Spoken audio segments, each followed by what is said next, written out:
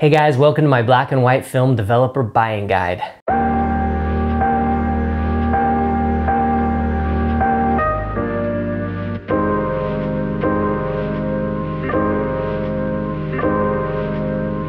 So, having done 3 very in-depth black and white film guides in the past and having helped a lot of photographers find an entry point into the world of film, I figured those guides were not quite complete without a guide for chemical development as well. It's important to recognize that the choice of developer and the way that you use the developer is just as important as the decision of what film to use. Chemicals, their dilution, their time, their temperature, the amount of agitation you use, all of this has a significant impact on contrast, sharpness, graininess, and density of your negatives. Beyond that, there are just a ton of developers out there, far more than any one photographer could adequately test in one lifetime. For the purposes of this video, we will not exhaustively be covering every available developer. Our more modest goal is just to introduce the top 12 best-selling black and white developers available in the US currently and show some side-by-side examples with 4 of the top-selling black and white films. Now, to procure all of that solution on all of that film, it wasn't cheap, and so I'm very happy to announce to you that this video was funded and made possible by the excellent folks at KEH.com.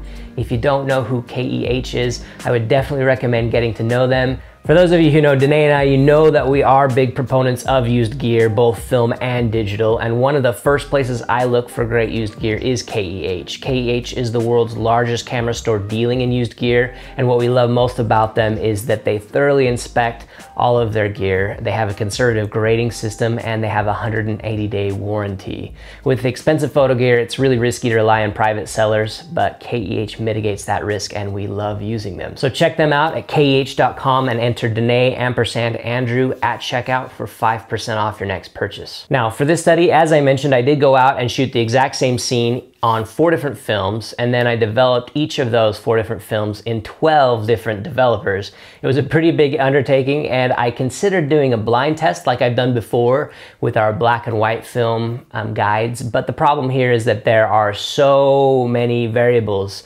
when you think about chemicals that I just didn't think that the one way we developed all these films would adequately represent all of the different characteristics that these different developers have.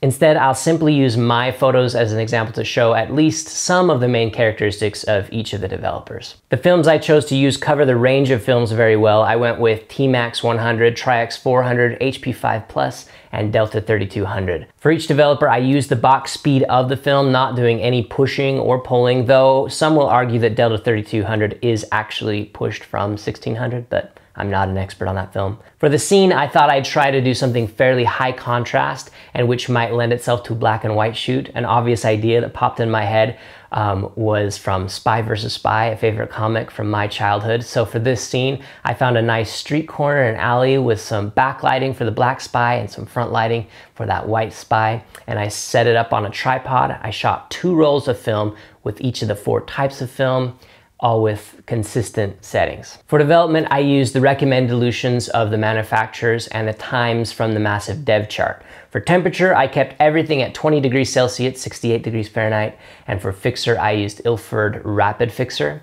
For scanning, I used the Epson V800 with as consistent settings as I could, other than the black and white points, which I set from the point picker at consistent places, the most white and the most black point of each film.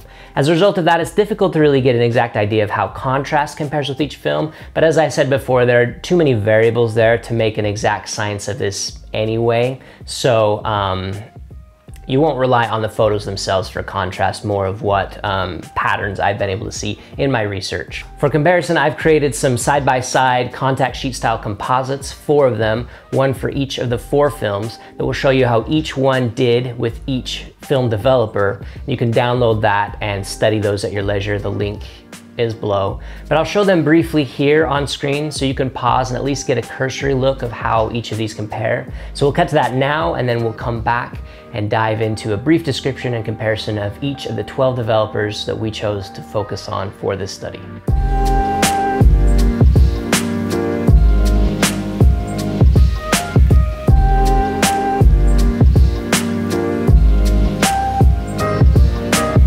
As far as these 12 developers go, I suppose the most natural place to start is with the world's oldest developer that is still in production, and that is Rodinal. Rodinal was patented in 1891 and is still today one of the most common and beloved black and white developers. Since the patent has long expired on it though, Rodinal now comes in several forms and from several companies. The most common are ADOX Rodinal, what we have here, which is Compard R9 one-shot, and Blazonol. For those of you who are in Canada, you'll be more familiar with that. But the recipe for Rodinal is also well known and simple. It's actually not hard to create your own, just using 3 simple ingredients. That's Tylenol tablets, sodium sulfite, and sodium hydroxide. Rodinal is a one-shot film, and that just means that you mix it, when you mix the stock and develop with it, you chuck it when you're done. It has an extremely long shelf life. Most folks who shoot with it agree that it will last years, if not decades. Once diluted though, it will need to be used immediately and then discarded. It can be diluted anywhere from 1 to 25 and 1 to 100. At 1 to 25, it's a fast developer and it will come at the expense of sharpness, whereas at the higher dilutions, you can get the benefit of stand or semi-stand development, which requires less babysitting, and it will also increase edge sharpness. In general, Rodinal adds more accutance or perceived edge sharpness than most of the other developers we'll be talking about. Most of the developers tend to dissolve or eat away at the silver in the chemistry, which blurs the sharp edges of the silver grains in the emulsion, but Rodinal won't do that, so it means increased sharpness overall. However, that comes with a price. When it comes to faster speed films like Delta 3200, the grain is going to be extremely apparent when using Rodinal. Finally, Rodinal is extremely cheap. RO9, for example, depending on the dilutions you use, will run you somewhere around 47 US cents per roll. The next liquid developer we'll be talking about is Ansel Adams' favorite developer. This is Kodak HC110. Kodak HC110 is extremely versatile and very affordable. Like Rodinal, this syrupy, viscous, amber-colored goop will last for years. As such, most HC110 users will recommend only creating the solution you need by extracting the amount that you need with a syringe from the stock, rather than diluting it the whole batch, which will go bad much more quickly. HC110 was created to provide photographers with shorter times to complete development, with most 400 speeds taking around 5.5 minutes to develop, although this leaves less room for error, and some photographers recommend thinner dilutions and longer development times for more consistency and flexibility. But for those of us pressed first time, this really is a great choice.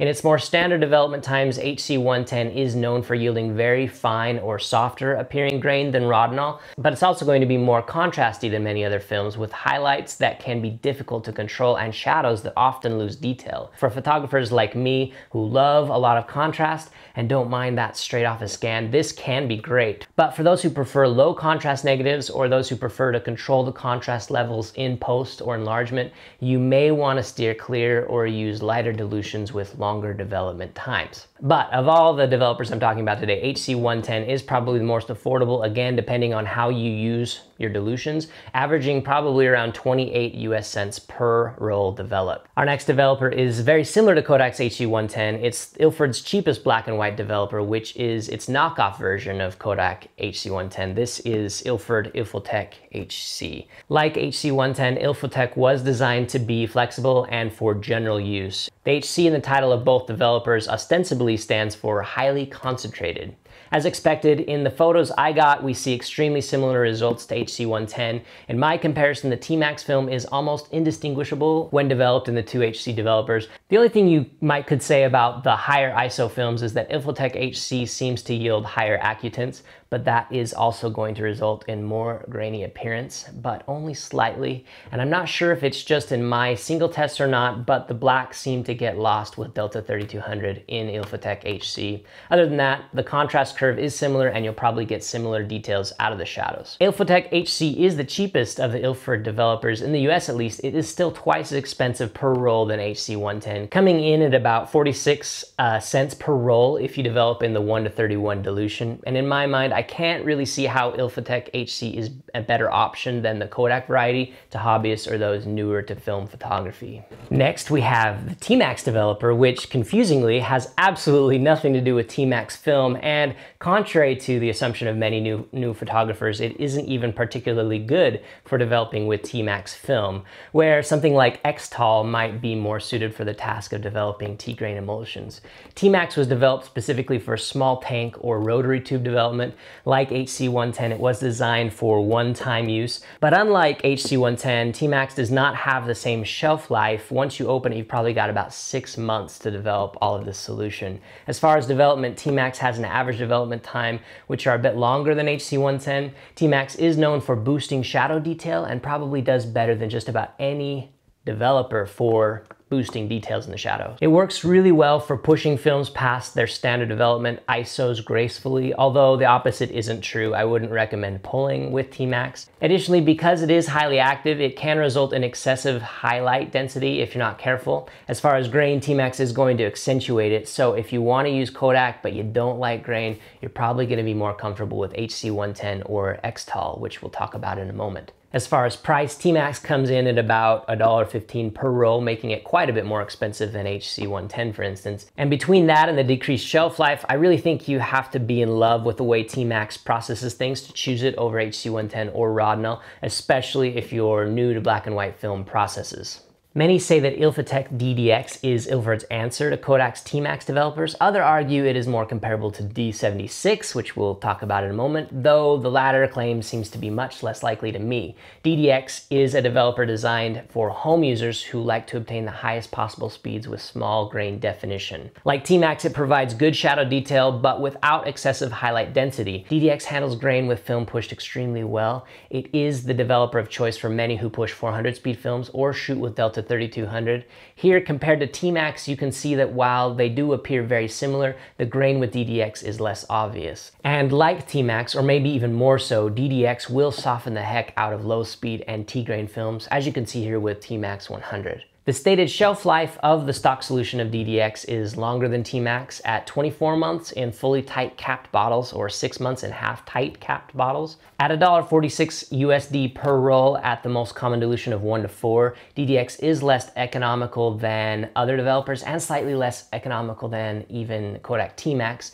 though if you plan to shoot at higher speeds and low light quite a bit, you might prefer it. It might be perfect for your needs. Ilfosol 3 is our next liquid developer, also by Ilford. There isn't much information that I could find about this compared to some of the other developers. It just doesn't seem as popular. Those who have used it often complain that it has a short shelf life and having it suddenly stop working without warning sooner than expected. As far as characteristics, it seems well suited to 100 speed films with both high contrast, fine grain, and ideal sharpness balance for those speeds. However, any accidental overexposing and the grain will be extremely enhanced. Some also complain that the highlights are almost always blown out with it. At the recommended dilution of 1:9, this developer will run about 60 cents per roll. So that covers most of the liquid developers that I compared, though we'll come back to one more liquid developer at the very end. But first, I want to turn our attention now to some of the powder developers. The first powder developer we'll talk about is actually a really good one to compare to the developer we just spoke about, Ilfosol 3, and that is Ilford's Perceptol. Like Ilfosol 3, Perceptol is designed specifically for fast speed films, but where Ilfosol was designed for sharpness, Perceptol is designed for fine grain. They have similar shelf life, but Perceptol is going to cost around twice as much as Ilfosol. But one of the drawbacks of using Perceptol are the development times, which are extremely long. Next up, we'll talk about Kodak's classic D76 developer. D76 was introduced in 1927 and even today is considered by many to be the standard. Virtually all films made today work well with it, and it's a good choice if you plan to develop at normal box speeds. D76 comes as a powder mix, and unlike many of the other powder mixes, it only has one part. Using D76 1:1, it represents probably one of the best compromises between sharpness and grainlessness. With medium development times, it's also flexible and forgiving for mistakes, making it an excellent choice for newer photographers. When I started into film photography, D76 was recommended to me, so I used it, but I found that after a few months, it will start to turn a yellowish brown if exposed to too much air, and it starts to lose potency after 2 months when not stored properly. If you're better at keeping it in airless containers than I was, you might get 6 months or even more out of it, but D76 is not terribly expensive at just 56 cents per roll if you always use the 1:1 dilution. So even if you don't use it all, it's not a terrible loss. And on the Ilford side of things, once again, they have a competing similar product in Ilford ID11. Like a D76, it is an all-purpose developer best suited for processing at normal box speeds. Also, like D76, it is supposed to dissolve the edges of grain, giving a fine, softer grain look. It has the same flexibility both in dilutions and development times, and it's as forgiving with mistakes as D76. However, it is twice as expensive per roll in the US as D76. While D76 represents the standard for home development, for many, Xtol represents Kodak's professional development standard. In the grand scheme of things, Xtol is actually relatively new, coming out at the turn of the century. When it first came out, though there were some problems with it, they sold it in smaller volumes as well, and the powder was inconsistent and prone to early expiration. As a result, today Kodak only offers it in bulk mix size, which creates more than a gallon of stock solution and which isn't super convenient to store. It doesn't have an extremely long shelf life either, with 8 months max when stored in a completely air-safe container. And unlike D76, which begins to turn that yellowish brown color when it begins to expire, Xtol is more binary. When it expires, it does so immediately, and it gives you no discoloration as a warning. As a result, after a few months of use, many Xtol users opt for a clip test to ensure viability before development. But on the positive side, Xtol is one of the few developers that does not contain hydroquinone, which is supposedly better for the environment. Better to not have that for the environment. Kodak claims that Xtol produces relatively high accutance or perceived sharpness compared to other developers, with enlargeability of the negatives 10% greater than equivalent sharpness and grain than, say, D76. Xtol tends to produce an S-shaped curve characteristic, with a maximum contrast in the midtones, whereas HC110 and T-Max developers produce that upswept characteristic curve with relatively high contrast in the highlights. As a result, many claim it's easier to control highlights with Xtol. Due to the large quantity of this powder, the price of Xtol is very cheap. If you always develop 1-to-1, for instance, you'll get about 30 cents per roll, so any loss in expired liquid may not be that big of a deal. Switching back to the Ilford side of things, Microfen is a bit of a specialized developer. It's also a powder developer with a 2-part mix, and like most of our mixes, doesn't have an extraordinary shelf life once the stock is mixed. And also, like other powder developers, the development times of Microfen are extremely long. It's not a film I'd recommend unless you need it for very specific circumstances, and those circumstances are for when you want to push slow speed films. This developer is specifically designed to increase film speeds. It also reduces grain size with high speed to grain ratio. At the 1-to-1 dilution, Microfen is the same price as Ilford's ID11 at about $1.08 per roll. The last developer on our list is a bit different than all the liquid one-shots or our powder developers. This is a reusable liquid film from Cinestill called DF96. This is a recent player on the black and white development scene, but what makes this developer special is that it is a monobath. And that means that you can develop your film with just one step. This solution contains both traditional development chemicals as well as time-released time-released fixer, which some consider to be a simpler process and a time saver, though we'll come back to the realities of how much time it will really save you. One batch of the 1-liter container of Cinestill DF96 will develop a total of 16 rolls of film, but the moment you open this stuff up, you have just 2 months to use it before it expires. With this developer, overprocessing is impossible since the fixing action overtakes the chemical development.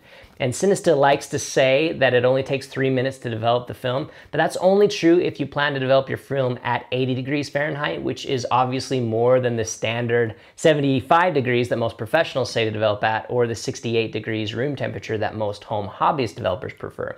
For the latter club, you can still develop this at room temperature, but you'll need to double the development times to 6 minutes. But even then, sure, it's certainly more fast and efficient than the traditional developer for fixer processes, but not by much. And even the advantage there is lost once you consider that you have to add an additional 15 seconds for each additional roll until you reach the 16 roll maximum. or 8 minutes of time, after which it is no longer good.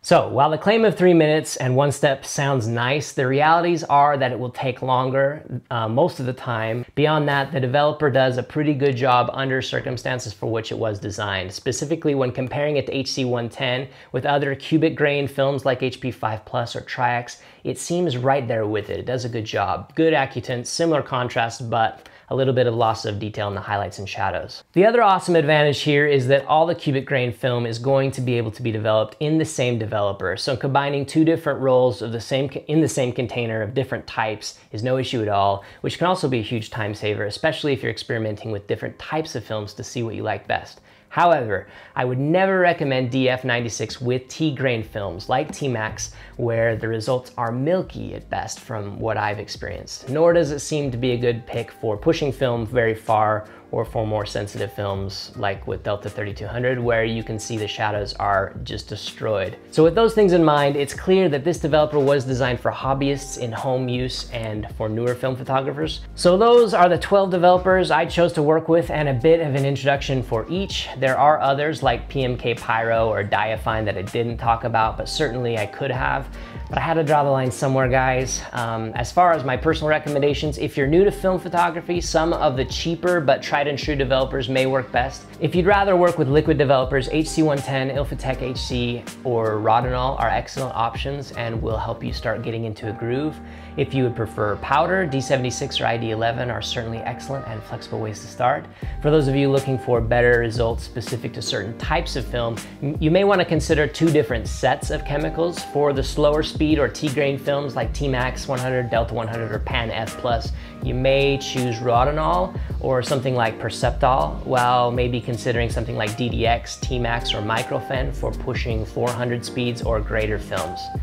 But regardless, I'd sure love to hear what you end up deciding in the comments. If there are corrections or things you'd like me to keep in mind for future versions of this comparison, please let me know. While there's only so much I can do in one comparison like this without it being completely untenable, I'm sure that I will make improvements and do this again in years to come. Every year or so I'll probably do an update. But in the meantime, thanks again to KEH for sponsoring. Long live film. We'll talk to you again real soon.